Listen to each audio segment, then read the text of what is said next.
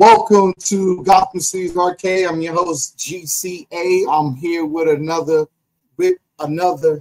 segment of Here's My 2 cents. It's something I want to start up, something new, something hood.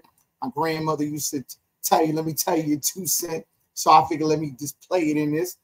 So my 2 cents is about the Time Crisis Cabinet that is going to appear very shortly on the shores of the United States. And I'm basically excited about the cabinet. We definitely got the renders. Now we know what it looks like. Shout out to Kongs, 19K Fox, Michael B, P-Dubs, and the rest of the community for basically showing the games list, showing the cabinet, and whatnot. However, for me personally, I think $750 is a lot of money for a cabinet. I think everybody in the community should wait to see what the first sale looks like. And if not, go into the new year and wait. We definitely need this cab to come down a couple of $100. I think $750 is a high price cab. I think somewhere around $600 to $650 would have been more lucrative to everybody in the community. But I think $750, and then with tax, you're paying almost $840, $850 for this cabinet. I think it's highway robbery. So let's look at the video. That is definitely why I think I'll tell you my point of view after the fact.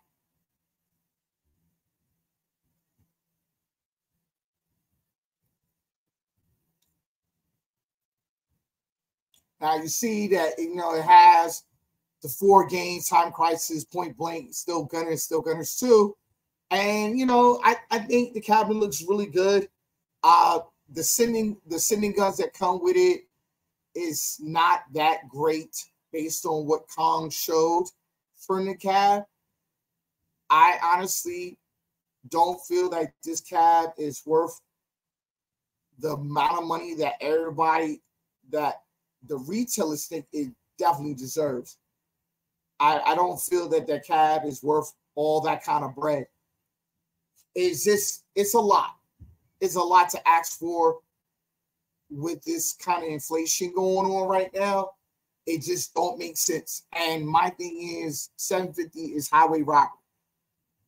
Being that the guns are not sending tech and some kind of generic kind of gun with plastic pieces inside after Kongs had displayed it, I think everybody should wait and hold up. Let's see what Black Friday shows. Let's see what Christmas show. Let's see what happens after New Year's. If this price do not come down to at least $600, I don't think this is not a worthwhile cabinet. For me personally, I was gonna go and pull the trigger for it, but then after watching a few of the reviews that's out there, I don't think this is the cab for anyone to basically pull the trigger or basically say, let me not pay my rent. So at this point of junction, I cannot recommend this cabinet as of right now. Maybe in a few months, when the price comes down, then I will say, yes, let's go and empty our pockets and get it. But right now, Arcade1up and the retailers like Walmart, Best Buy, GameStop, Target, whoever that's going to promote this cab, I feel like $750 is not worth the price point. So at this point, thumbs down all the way down across the board for them. So that is my 2 cents from Gotham City's Arcade. If you like this video, please like and subscribe to the channel. Please leave your comments below. And this is the end of my video. Peace.